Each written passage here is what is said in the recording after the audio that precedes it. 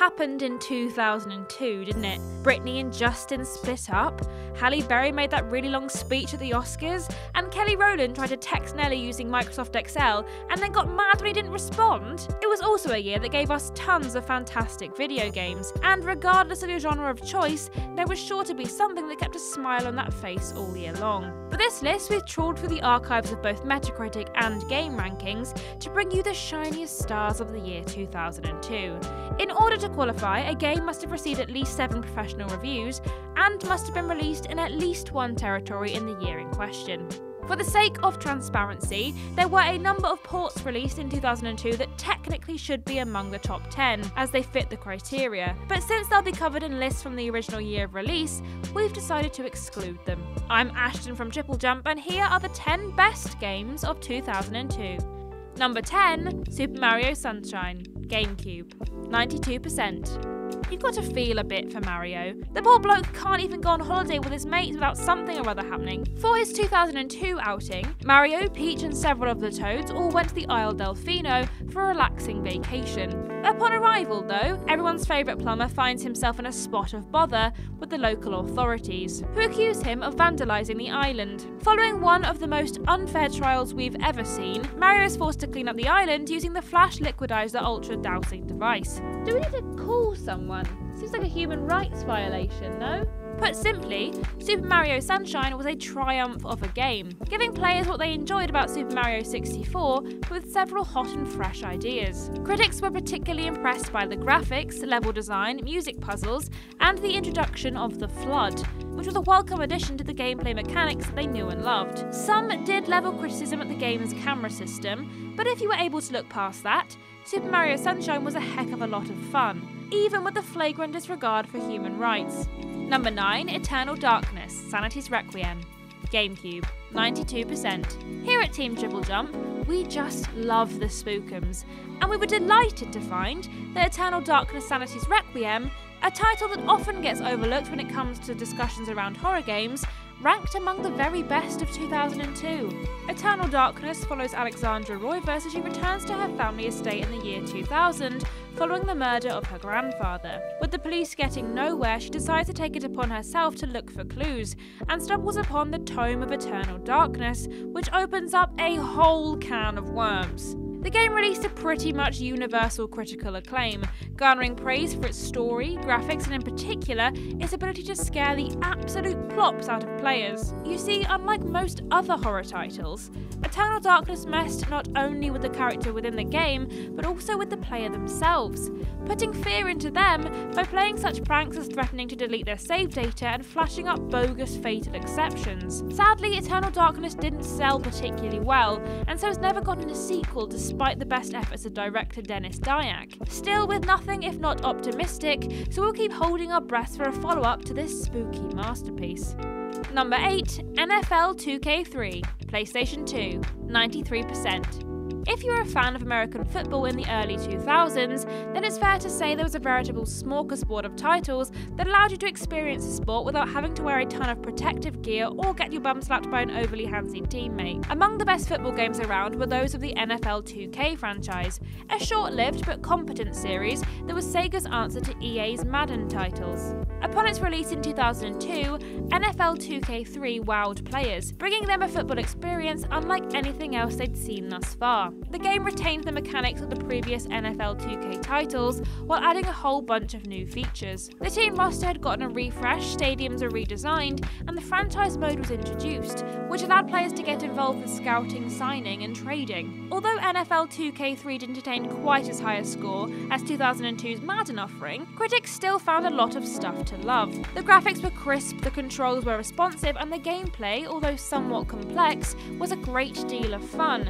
And in fairness, the complexity was more on the sport itself than the game. For those who were into football, choosing between NFL 2K3 and Madden NFL 2003 really was a tough decision. Number 7, Warcraft 3, Reign of Chaos, PC, 93.02%. Long before World of Warcraft was delighting PC gamers all around the world, the Warcraft series was letting players live out their high fantasy dreams real-time strategy style. Set several years after Warcraft 2, Warcraft 3 Reign of Chaos puts players in charge of one of the 4 factions as the Burning Legion attempts to take over Azeroth with an army of the undead. In order to counter the threat, the Human Alliance, Orcish Horde and the Night Elves must band together and counter the Legion before they get a chance to corrupt the World Tree. When it comes to Warcraft 3's critical reception, there was little fault the reviewers could find. The story and the world had both been carefully crafted, fleshing out the narrative of the first 2 games. The design was top-notch and the soundtrack was atmospheric and gelled perfectly with the action on screen. If you were after a fantasy RTS title, then Warcraft 3 had everything you could have wanted and much, much more. Unfortunately, the original is no longer playable thanks to Warcraft 3 Reforged, which forced players to update to the new, and on all accounts inferior,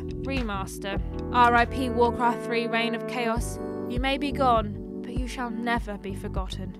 Number 6, Tom Clancy's Splinter Cell, Xbox, 93%. Here's a fun fact for you. There have been no less than 40 video games released under the name of American novelist Tom Clancy, which, considering the first was only released in 1998, means that, on average, gamers haven't had to go more than 6 months without their Clancy fix. One of the best is 2002's Splinter Cell, a game that remains the second highest scoring of the franchise, after Splinter Cell Chaos Theory, which obviously we'll come to in a later list. Inspired by titles like those in the Metal Gear series, Splinter Cell was of the stealth persuasion, and tells the story of NSA agent Sam Fisher as he investigates the disappearance of 2 CIA agents, and later uncovers a horrific ethnic cleansing plot in Azerbaijan, orchestrated by the Georgian president. Critics were hugely impressed by everything that was on offer, praising the game's graphics and lighting effects, its stealth mechanics, and its audio and voice work. Not only was Splinter Cell a hit with reviewers, but it also sold like hotcakes and won no less than 5 different awards, including the E3 2003 Game Critics Award for Best Action Adventure Game and the Game Developers' Choice Award for Excellence in Writing. Number 5, Virtua Fighter 4, PlayStation 2, 94%. Over the years, we've played more fighting games than we can shake a stick at, and though not all of them have been winners, there have been a few that stick in our memories for all of the right reasons. Case in point, Virtua Fighter 4. The 4th main title in the Virtua Fighter series, which was originally released in arcades in 2001, saw players facing off against one another, or the computer if you had no friends, in order to obtain that all-important KO. In terms of its gameplay, Virtua Fighter 4 retained many of the mechanics that fans had grown to love, whilst refining elements like the evasion system and adding additional move types and characters. If you were looking for a straightforward fighting game that was perfectly balanced, then Virtua Fighter 4 was the game for you. It was easy enough for beginners to pick up, but deep enough to keep even the most experienced players hooked for hours on end. The graphics and animations were top-notch, and the AI was on point. Some critics even went as far to call Virtua Fighter 4 the best fighting game since Street Fighter 2, which is high praise indeed. Number 4, Tony Hawk's Pro Skater 4, PlayStation 2, 94%. Ladies and gentlemen and others, for the 3rd best game off list in a row, please welcome Mr. Tony Hawk.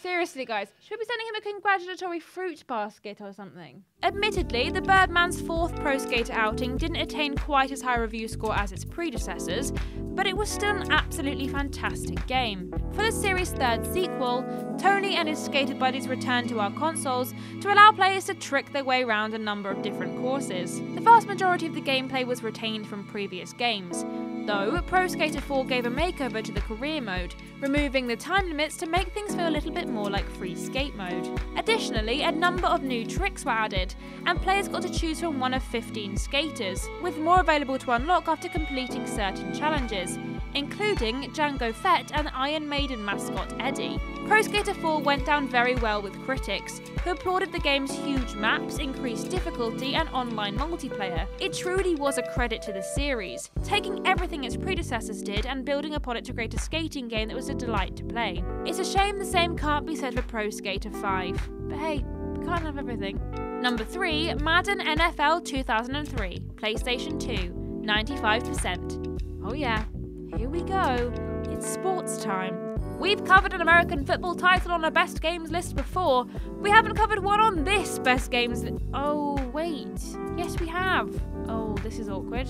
Gonna give it everything I've got, I guess. Prior to the year of 2002, the Madden series had been going strong, impressing critics and players alike by capturing the essence of American football. It wasn't until the release of NFL 2003, however, that the series truly peaked, soaring to heights never attained by the franchise before or since. Well, from a critical standpoint at least. NFL 2003's gameplay was very similar to its predecessors, but still had new things to bring to the table as well. Along with improved graphics, the game boasted online multiplayer, a training camp, and a play creator that was so versatile that players could use it to make plays in pretty much any shape they wanted. As though all of that weren't enough to get players hyped for another slice of NFL action, the game came with an absolutely banging soundtrack, with songs from the likes of Bon Jovi, Andrew WK, and A Good Charlotte. Takes you back, doesn't it? Number 2, Grand Theft Auto Vice City, PS2, 95%. When we saw that Grand Theft Auto Vice City was a candidate for this list, we did a bit of a double take. Surely this masterpiece of a game couldn't possibly have been released just a year after Grand Theft Auto 3, could it? It turns out that's exactly what happened though. Vice City's development began in early 2002 and the game was released in October of the same year, which is particularly astonishing considering just how fantastic it was. Vice City is set in the year 1986 and follows Tommy Vercetti as he's released from prison and attempts to build his own empire by taking over the city's other criminal organisations. Despite the many controversies the game found itself embroiled in, Vice City was a critical and commercial success, achieving a review score of 95 out of 100 and shifting over 500,000 copies within its first 24 hours of release. Critics were hugely impressed by the game's open world and story, which both received praise for its depth